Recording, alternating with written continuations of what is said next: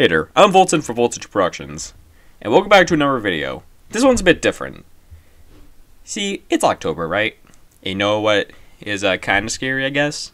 SCP. And I didn't really intend for this to be an October special, but it is now. A month ago now, I recorded 13 hours straight of survival playthrough of Roblox's very own SCP-3008, the game. So yeah. Here's what happened in those 100 days.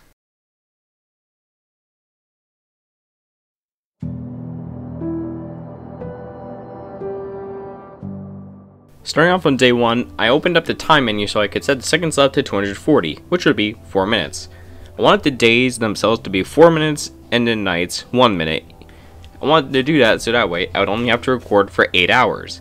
If I didn't do this, then I would have to record for 16. And after a bit of exploring, I was able to find a food court. I labeled it with the waypoints. After that, I found a pallet area, which was perfect. These are amazing for building a base with. You're usually always going to see at least one pallet area in 3008, in a public server at least, with a base already built into it. But I'm on a private server here, because I wanted my day counter to be semi-customizable at least, for what I had in mind. I didn't end up doing the whole custom time thing because I can't customize that for some reason anymore properly. Day 2, I started building my main base. I wanted it to be a sky base, so I decided that for how to get up to the base, I would just use ladders. That was a very bad idea. As you can see, I kept falling off. And you know what? I may even die. Day 3 was more so the same thing for the most part. More so just putting up more ladders to try and get the sky base up even higher. And, well, as you can see, by the end of the day, there is a Blood Knight. Now, I'm just going to explain Blood Knights for those who don't know. Blood Knights usually only have a 1/20th chance of happening on most days. Every 10th day, though, there is a guaranteed Blood Knight. I was not expecting one on day 3, so that was kind of shocking to say the least. Day 4 was a bit of a bloodbath, I'm gonna be honest. It was literally a bloodbath. Basically, I continued trying to move pallets up, but I accidentally dropped a pallet off instead of placing it correctly. So I tried climbing back down the ladder to go get it, and yep, that's the first step of the video. And no, I will not be resetting, I do not have time for that. Thankfully, I respawned nearby, but then not long later at all, I fell off again, and died again. So I died twice on day 4. By nighttime, I had gotten back, but I got bored, so I went out looking for things, just for the sake of it. And I was able to find a GameCube. That's cool. Day 5, I started out by looking for something so I could complete one of the achievements in the game. The one I was hoping to achieve was either this one, where you have to land on a beanbag or something to save your fall, or on whatever the hell this, however you pronounce this thing, to also save your fall. I spent half of day 5 looking for it, both of them, and I eventually found a beanbag. After that, I brought it back, and, well, yeah, just kind of sat up there for the rest of the night. Day 6 was pretty basic. I mainly just tried finding the box for the achievement. I couldn't find it, but it's super close, I'm just dumb. Anyway, I looked around for something. I don't know what I was looking for. Also, apparently at some point I put down these weird ladders. I don't know why. Day 7, I tried doing the achievement again, but it failed because I didn't notice at the time, but I'm pretty sure you have to be in a public server for this to work. I was on a private server. And I went looking around for supplies, and I eventually found another GameCube. Wow. Anyway, I put that down back at the base and continued looking for supplies. While I was looking, I didn't find another GameCube, but I did notice my inventory was full. So I thought, since Skybase is going to be my new base, I may as well put this stuff up there. So I did that. And I promptly fell on the ground.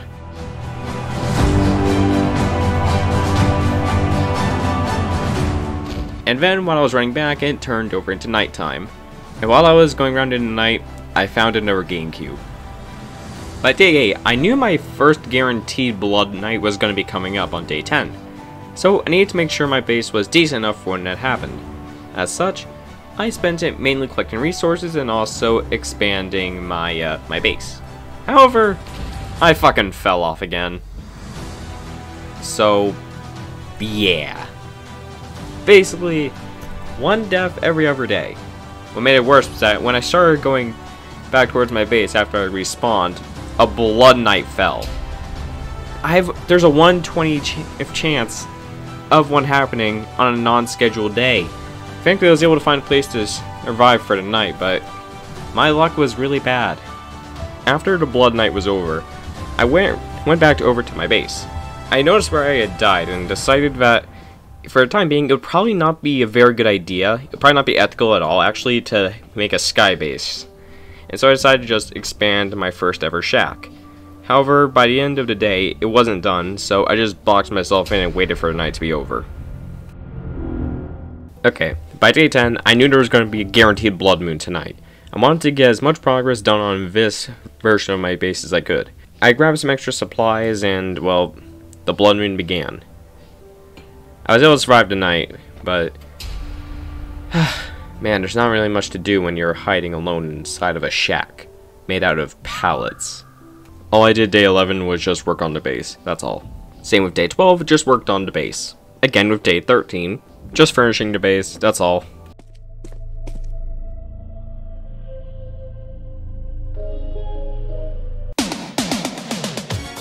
Day 15 was the first foggy day of the challenge. Basically meaning that outside would be covered in fucking fog. Literally everywhere. And I get much progress done on the base today because of that, because during foggy days, employees are still hostile. Day 16, things were going a bit better. I had an idea of how I could potentially salvage the sky base. Stairs. Yeah, that's it. Stairs. The reason why I didn't think of this before is because, well, you know, I kind of thought of ladders before. It was also, at this point to challenge it, I decided that I'll be allowing myself to skip normal nights, as that would speed up the challenge drastically. It can make the challenge last just 13 hours and not the usual 16. Listen, I had to make some shortcuts, okay? Days 17 and 18 were spent doing the same thing, building the staircase. Day 19 was spent doing the same thing, but I was running low on pallets, so I started building a ramp up instead. Thankfully, I was able to make it back up to the top. That night, it was a guaranteed blood moon. I was going to be getting one no matter what. I was able to survive, thankfully. I had set myself a personal boundary, so I could not skip blood nights. I mean, I could, but I didn't want to. Day 21, I mainly just spent it looking around for stuff. Not much else. Day 22, and Editor Voltan has just remembered what past Voltan was looking for. A heavy wooden box. I didn't know where the one at my main base was, so I went out looking for another one. Anyway, yeah, I was able to find one at probably the smallest industrial shelf I think I've ever seen in this game. But whatever. Anyway, I continued trying to pick it up into day 23. Day 24, I mainly spent it looking for resources because night 25, which was coming up, was going to be a Bear 5 night. And I may be thinking, Voltan, you can't get Bear 5 nights anymore. That was before the April Fool's update. And you're right. However, I'm playing in a private server here, and because of that, I can make Bear 5 nights happen myself. So I knew that I would be making one happen soon. As such, I decided that I would just make one happen to make things a bit more interesting. Day 25, alright. So this one I spent mainly just giving my base some more upgrades, and also doing some supplies up. After that, it was time.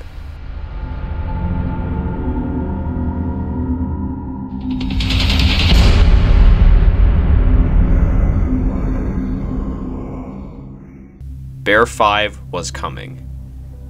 And he literally never showed. Or at least, I couldn't see him because I am very blind. In fact, when I was recording this, I was wearing my old glasses.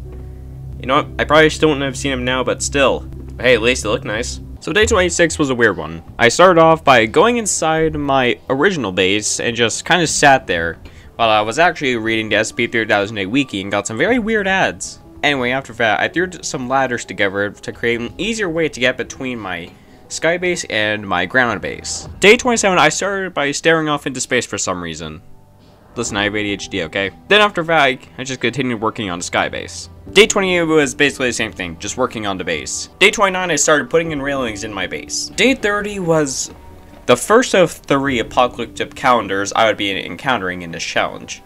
An apocalyptic calendar is an event that happens every 30 days, guaranteed, which basically means a foggy day that precedes a blood night. I was gonna be getting a Blood Night tonight, obviously, but I was also getting a foggy day today, guaranteed. That basically just means this is the most dangerous time to be outside, so that was obviously dangerous. As you expect, Blood Night. Day 31, I just moved stuff upstairs. Day 32, I mainly just continued moving stuff up. After that, I started grabbing some purple lights, because purple is the best color and I needed more decoration. Day 33, I just continued putting furniture inside my base. Day 34 was a weird one. I started off by just moving some more stuff up to the sky base, and decided that I needed something new to look at. So I ran off into a faraway area and began building a new base. Don't worry, this won't last me too long. If you want to know what I'm building a tower. I'm not sure why, I thought that would be cool or something. Yeah, I really don't know what I was thinking here. Just know that once I'm done building this tower, in like a few days, I basically just go back to the skybase and just never go back. Okay, I know this part of the video is probably going to be the most forgettable because I literally never came back here after day 41, I think it was. So let's make days 36, 37, 38 a lightning round. Across those days, all I did was build up the tower. Okay, day 40, so it was more or less the same thing, but tonight was a blood moon night. So I needed to get an upper platform finished before the night actually began. I was even able to get some of the railings up, but by then the night had begun, and I mainly just spent it watching YouTube because there's something to really do during a blood night. Day 41, I continued working on a base, this time just getting more ladders for railings. As I was going out though, I noticed that there were two play places right next to each other. Apparently these are meant to be rare.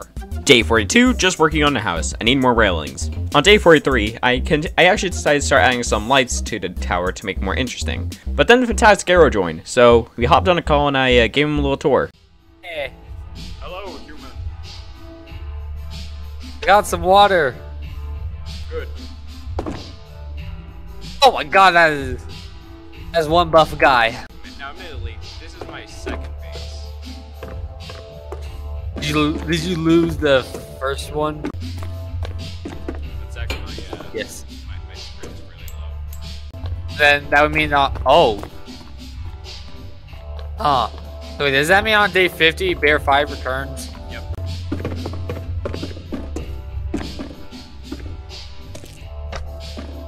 Well, that's nice.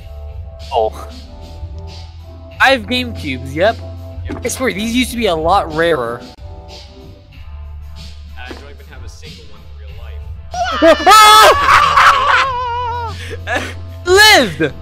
Wait, what? Probably not safe. This is a real safety hazard. It is. It really is, dude. It really is. Ah! I lived on Oh. Normal Blood Night. Look what I got. Scrub Daddy. You bitch. Server admin, and there's a thing in the thing called the kick menu. Will never take me alive! Arrow shattered. Anyway, that's over, and now it's back to voiceover Voltan. Anyway, turns out, this was an unexpected apocalyptic calendar. I knew there would be one on days 30, 60, and 90, but not on day 45, and also technically day 44. Apocalyptic calendars are either preceded or succeeded by foggy days. And well, since this Blood Night was followed by a foggy day, it's an apocalyptic calendar. I was not expecting to have one today, but whatever, I just continued doing my thing. Day 46, I started off by actually first getting out of my base, as usual, and then I found where Arrow had previously smashed right into the ground when he shattered. So I grabbed his food and also grabbed some extra snacks from around the area and moved them back up. Day 47, I grabbed some more stuff and continued moving some more stuff up into the sky base. Day 48, I just started picking up this box because I wanted to see if I could get the achievement. I didn't know at the time that you needed to be on a public server to actually get the achievement. Day 49, I started off by just putting that wooden box back inside of the base. After that, I went back down to my first base and decided that there was no real reason to keep this waste of space and waste of pallets around anymore, as I really needed the resources. So, I decided that I would just make that front area the base itself, and just keep it around, for old time's sake. Everything else would be torn apart and used as salvage. And so, I began working on the second floor. Day 50, nice. We're around halfway there now. I spent the daylight hours looking for some more supplies to get through the night. And then once night fell, Bear 5 was back. Obviously I used a whistle occasionally to try and see where he was, but as the night went on, I could hear him. And so, I looked over my balcony's edge, and down there, I saw him. Bear 5 was right down there, climbing up my stairs. Those AI suck, so he didn't get that far. But yet, I could see Bear 5 just on my stairs. This one ended up being the closest encounter I would have with him, unfortunately. Anyway, throughout the rest of day 51, I gathered more resources and started working on a giant VP for Voltage Productions near my skybase. Why? I wanted to. Day 52, I finished up the VP. I really don't know why I made this, but whatever. Then after that, with the little time I had left, I tried seeing if I could trap this its employee with a bed. I could not. Day 53, I just worked on the base. I need to get the second floor finished. Day 54, by then I had the roof pretty much done, so I was just getting railings in. Day 55, just got more railings in. Day 56, I finished getting railings in, got a light upstairs, and collected some more food. So on day 57, half the time I was talking to my boyfriend Tascaro because I'm going to be honest, at this point I was going a little bit crazy. Then after that, I just got more lights upstairs. Okay, I'm going to be honest, I'm not sure what I was doing on day 58, but I do see I was gathering resources, so that's what I'm going to say. I gathered resources. Day 59, I'm still looking around, and you know what, now I think about it, I'm probably looking for a jungle skosh. I think that's how you pronounce it, right? It's Swedish is Germanic. That's probably what it is. I was probably looking for one of those. While I was looking though, I found another GameCube. Huh. I found like 5 of these in like, what, the first quarter of this challenge? And then it just stopped appearing after that? Well, I thought these were meant to be rare. Why do I have 6? Because of the way 3008 works, day 60 ended up being yet another example of the apocalyptic calendar, scheduled this time. So yeah, obviously I was going to have to be much more careful this time. Thankfully, I was able to get through the night successfully. Days 61 and 62, I was looking for another GameCube. Though on day 63 my luck improved as I finally found another GameCube. After that, I started working on a project that I decided to call the Frat House. Day 64 started off with the equivalent of walking into a room and then forgetting why you're there. See, earlier I had actually moved Scrub Daddy and Scrub Mommy into my old house. However, I figured I'll probably tear it apart anyway for parts, so I moved them up to my house. After that, I continued working on the Frat House, which was just, I named that because it was made out of purely beds. That's my logic. Listen, I was probably real sleep deprived at this point. Day 66 and day 67, I just worked on the Frat House. Day 68 was a foggy day, so I just stayed inside my house and watched YouTube. On day 69, I finished the Frat House, moved the narwhal inside, did this weird notion for some reason, and by the end of the day when I came back home, I found out that Scrub Daddy and Scrub Mommy had Scrub Baby. So obviously, you know by now, there was going to be a Blood Night coming up tonight. But this time, I had an idea for how I can make my base more organized. So, here's what I have in mind. You know how I've always had my food just kind of stored up in a big pile literally at my front door? Well, I have a solution. Put it all in a bathtub on the second floor. This was a much better idea, and it gave me something to do during the Blood Night. Day 71, I started off by looking around for something, I don't remember what, and then I decided that I was sick of hearing the goddamn background music, because at this point, I'd been playing for hours. Hours. So yeah, I decided that it would only be fair if I started listening to Eminem.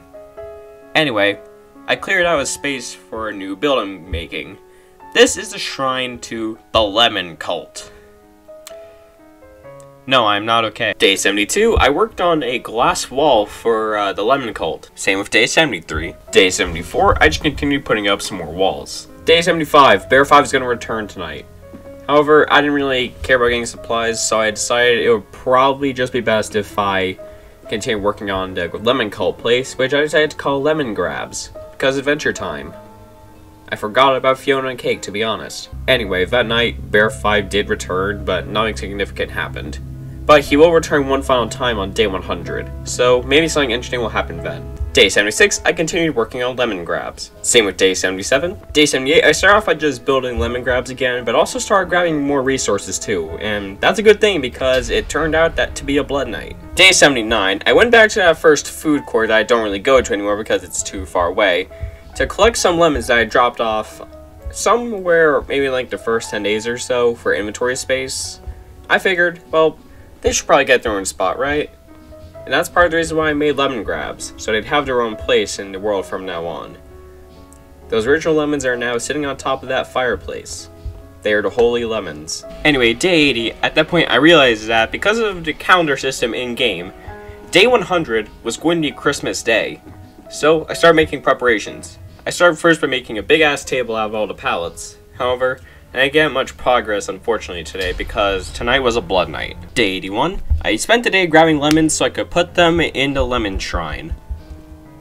If you cannot tell by this point, I was kind of going crazy. Day 82, I was back to work on a Christmas celebration and I started getting some chairs down. Day 83 started out pretty simple. I started off by just grabbing some additional resources. After that, I started working on a snowman.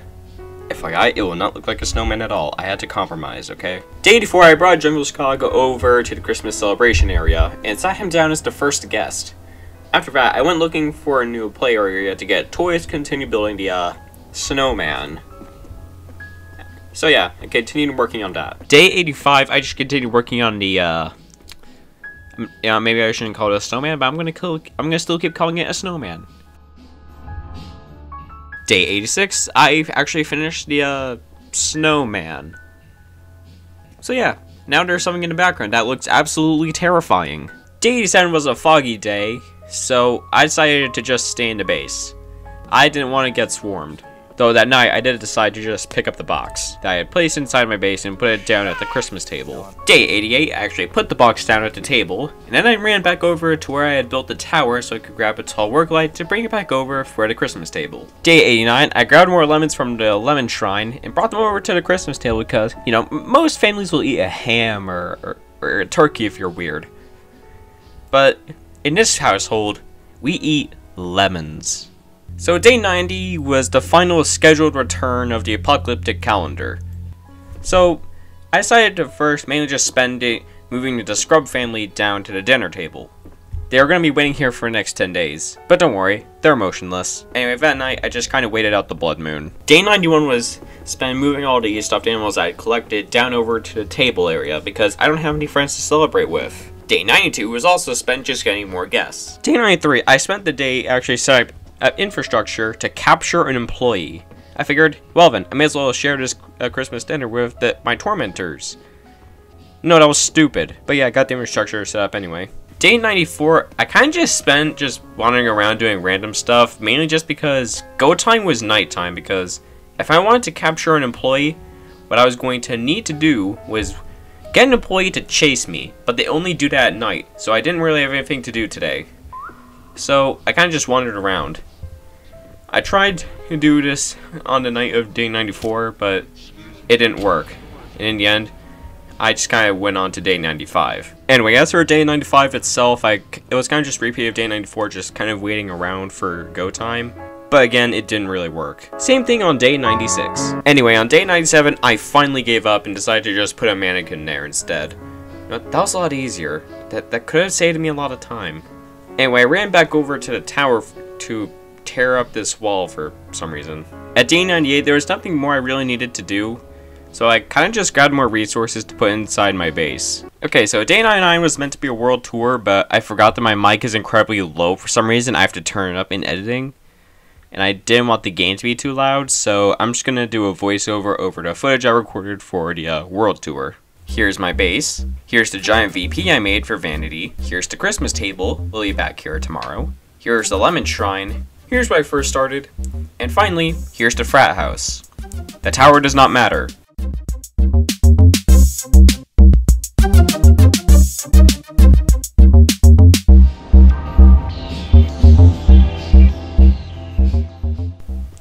Day 100.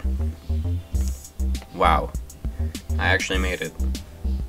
Anyway, after I got out of lemon grabs, I got up to the table and just started talking to the guests about how grateful I was that all of them were here. But, yeah, nah. I definitely kind of lost my mind at this point. But to be fair, I think anyone would. Anyway, by the end of the day, I knew I still had one thing left. The final Bear 5 encounter. But I figured this time, I would face him head on. At Lemongrabs, of course. At the beginning of the night, I went into Lemongrabs and, well, I kind of just waited for Bear 5 to arrive. And it looked like he was coming, but I guess it just took him too long. He never arrived in the end, but you know what? I did it. I survived 100 days in Roblox's SCP-3008. I'm proud.